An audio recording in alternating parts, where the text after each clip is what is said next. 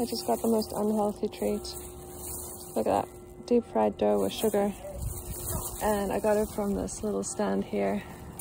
This is how they do it. And it is delicious. So unhealthy, but so good. It's really early, as you can tell. 7 a.m. It's really quiet. There's nearly nobody at the market yet. They're all just setting up now. So here's all the shoes. Big shoe stand. Here they're still busy putting up their stand. All the little metal pieces. There. And here it's still completely empty. Nobody is here. I just bought some beautiful honey for 10 levs. And I got my buffalo yogurt again. So this is the beautiful lady that sold it to me. She's lovely. And this is 10. And this is 7. This is what I harvested from my garden yesterday. I had one, and I clearly have more. So this is the most interesting stand here. It's a big mystery, and I love it. One day I'll figure it out. Look what I found. Cherries for 4 levs. So I'm gonna grab a couple of those. I'm gonna grab a couple of these. Here's the rest of the market. And there is the main market. It goes all along that road. They're selling beautiful little plants, potatoes, all of the veggies and fruits, flowers. I've of course bought a watermelon because watermelon. Oh, look what we have here. The first walnuts. Hey, hey. Kana. This is the one that Emma tried to destroy, but it's still alive. I don't know what this is. I'll have to ask at some point. She's selling quite a bit of it. More plants. Veggies. Tahini and olives and honey. So the honey is going from 10 to 12 these days. Oh, look at this. We got some sweet potatoes and ginger and kiwis. That's nice. Oh, there's a mango up there.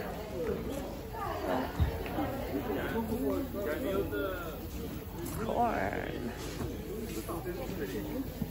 Melons. Some plums back there. Lots of plants. More plants. There's the cheese over there. They're still setting up, it looks like. Honey. I got some apricots over there. More stuff over there. Plants here. Eggs. Cucumber.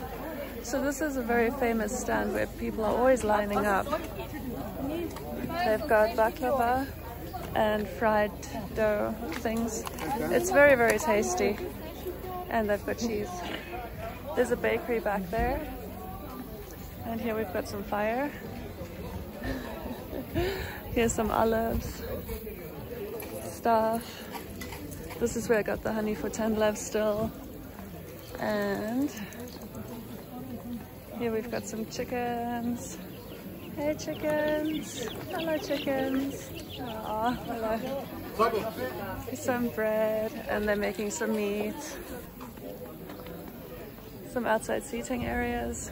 It'll be full in a minute. Some clothes.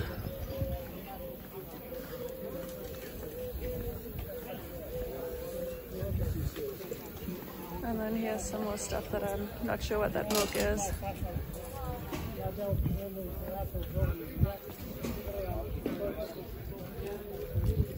More plants. And clothes. More clothes. They're still setting up, it's still early. And here's the miscellaneous stand with just everything. Every market needs a stand like this. Just everything. Everything. See, it's still empty. I'm too early. You only want to get here at around 9 because otherwise you'll find empty stands like this. Where they're still setting up.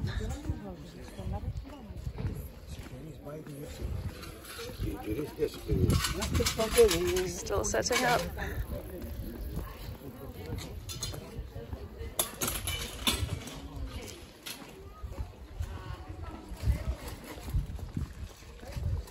Okay, and then at the end there's going to be this delicious fried dough again, and I'm very tempted.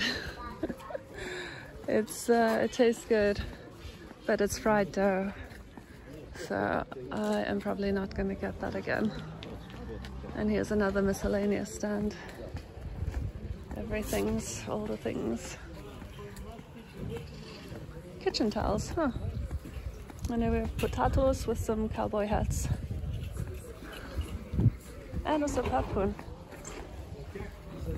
More clothes. They're still sitting up here.